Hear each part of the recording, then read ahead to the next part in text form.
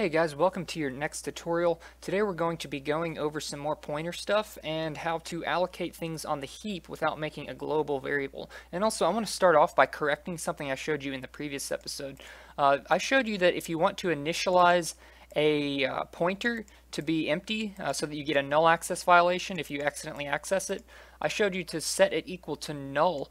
Now this is pretty much correct, but as of C++09, there's a better way to do this. Now this null right here, it actually means 0. So if I type 0, that's the exact same thing. And this is an integer. Now for the most part, that's not going to cause a problem. This is going to be correct. But the thing is, there's a select few cases, particularly with function overloading, where this can cause a bug that can kind of be a headache to notice. So instead of setting it equal to null, we just set it equal to nullptr. This is a new keyword that only exists in, I believe, C++09 and definitely C++11. So just go ahead and do it this way because this is the more modern way to do it.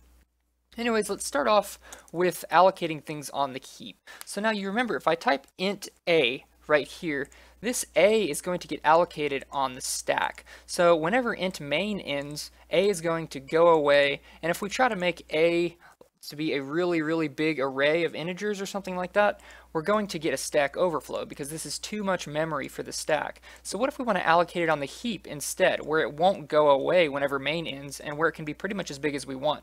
Well, to do that, we use the new keyword and we have to use a pointer. So here's an integer my pointer. Right now it equals null pointer. We can use this pointer to allocate some new memory. So let me pull up my little paint program here.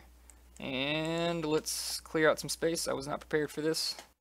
And zoom in. Alright, that'll work. Ignore this. So let's go ahead and draw the heap. Now what's going to happen is, right now, here's the heap, and then this red box is the stack. Okay, here's our main stack frame. Remember, they are separate little parts of memory. So in main, whenever we create int my pointer, it's a pointer that's going to get allocated on the stack. So we're going to type int star my pointer. And it's going to be set equal to null at the start. Well, null pointer. I got to get out of that habit. Null pointer. So this is our pointer. It's on the stack, so it's going to disappear when main disappears. But what we can do is allocate some memory on the heap right over here. For instance, we can allocate 10,000 integers. So we could say int 10,000 like this. It's not going to have a specific name. It's not going to have a variable name. We can allocate this over here and then store the address of this heap variable in my pointer. So instead of being a null pointer, it's going to store the memory address of this variable that has no name. It's just a block of memory, a block of integers. We're going to store the address of that in this variable, and then we can access it because we can dereference my pointer. So to do that, we use the new operator. We say my pointer equals new, and then we're going to say int 10,000. So this is going to make it an array of 10,000 integers. Now my pointer is still just a pointer. It's still just probably a 4-byte address, and it's storing the memory address of a new heap variable that's getting allocated right here on our heap somewhere. Now what's going to happen is whenever our main function quits, I keep opening up the wrong stuff by reflex. Whenever our main function quits, what's going to happen is this my pointer is going to disappear, right? And it doesn't have to be the main function. It could have been any function that created a pointer. It's going to disappear, and that's going to break this link. So now, since this variable doesn't have a name and we have no pointers pointing to it, it's gone. We don't know where it is. This is called a memory leak. So what happens is when you do that, when you delete all the pointers to it, this is never going to get deleted. This memory is now allocated to your program, but you're not using it. So whenever your program ends, this will go away. But until your program ends, this is just going to be consuming resources. So you want to make sure that you delete, you free this memory, you make this memory get returned to the operating system. You want to make sure you do that before you lose your pointer, before you lose your int star. So what we do to delete the memory is we just type delete and then my pointer, like that. And then it's even when we call delete my pointer still has the address, so we can just get rid of, we can set it back to null pointer when we're done, because we no longer need the address, because the address is now pointing to invalid memory. Whenever we call delete, that deallocates the memory so some other, I keep doing that? Some other program can use it, right? We don't want to be constantly holding on to this 10,000 integers. Maybe another game wants to use it. So whenever we call delete, this doesn't belong to us anymore. So if our pointer is still pointing to that spot, then that can cause issues. So if we just set it back equal to null pointer, then we're not going to have that issue. So this creates it, this deletes it. You always need to remember to call delete on your pointers when you're done. If you don't, you get a memory leak. And I've actually showed you wrong. When you want to delete an array, you don't just call delete, you call delete, and then with the little array things here, the little brackets. It's delete with brackets. This is different than what you do for a regular integer. For instance, if we take another integer star, my pointer 2 equals null pointer, and if we set this one equal to just new int, like that, this is not an array. So whenever we delete my pointer 2, forgot a semicolon, whenever we delete that, we just type delete my pointer 2. We don't have to do the little square brackets thingy. If you forget to use these square brackets, you're probably not going to get a bug. Your compiler's probably not going to tell you. It might tell you. But it just probably isn't going to function correctly. So always try to remember to use this operator for arrays. And let's see, that's pretty much it for allocating on the heap. We can do this with anything. We can do it with classes. So if we had like a player class, we could have a pointer to a player and then say my pointer 2 equals new player. We could do something like that. We could do it with strings. We can do it with anything. That's just when we want to allocate any kind of variable or string or class on the heap. And we can have multiple pointers that point to it. So for instance, if we have my pointer equals null pointer, and let's just set it equal to an int, like that. Let's make another pointer, int star my pointer 2 equals null pointer, and let's set it equal to my pointer. So my pointer 2 equals my pointer. Now what that's going to do is take the memory address of this new int right here. So let's go ahead and open up Paint like this and draw all my boxes. There we go. All right. So we have int star my pointer down there and int star my pointer 2 equals null pointer. I don't know why I'm typing equals null pointer. That's about to change. So we have these two pointers. Now whenever we call new with my pointer 1 or my pointer nothing, this is going to create a new variable up here. It's just going to be an integer.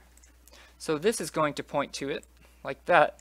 And then when we set my pointer 2 equal to my pointer, what that's going to do is take the address that my pointer is storing and put it in my pointer 2. So now they're both going to be pointing to the same integer. So now if we dereference these and change things, both of them are going to see the changes. So let's undo that, and I spelled this wrong. It's my pointer. So first let's start by setting star my pointer. Remember the value pointed to by my pointer. This is the dereference operator. Let's set that equal to 5. And then we'll see out star my pointer and L, and then let's set the address, or let's set the value pointed to by my pointer 2 to 10, and then let's see out just my pointer again. Now remember, these are both pointing to the exact same value, so even though we changed a different pointer's value, since they're both pointing to the same memory address, they're both going to see the changes. So if I print out my pointer 2 times, we should get 2 different values. We should get 5 and then 10. And then since we're using a single variable, we don't want to have the square brackets down there. I should have zoomed in. I hope y'all can see this. So I got build errors. Where did I get build errors? Shop.h. Oh, I have a bunch of, that's right. Give me 1 second. Sorry about that. I was looking at someone else's code, so I had some extra files in my solution. So now those are gone. Now we can run it. And when we run this, we're actually going to get an issue. We get a crash. And the reason we get a crash is because we're calling delete 2 times. Now we have 2 pointers that are pointing to the same thing. The first time we delete it, that's going to come up here and get rid of this integer right here. It's going to deallocate it. And then we're going to call delete again right here, and we try to delete something that doesn't even exist, and we're getting an error. So remember, anytime you have new, you should have 1 matching delete. If you have 2 deletes on 1 new, that's wrong. So we want to get rid of one of these, either one of them. So we'll get rid of delete my pointer 2.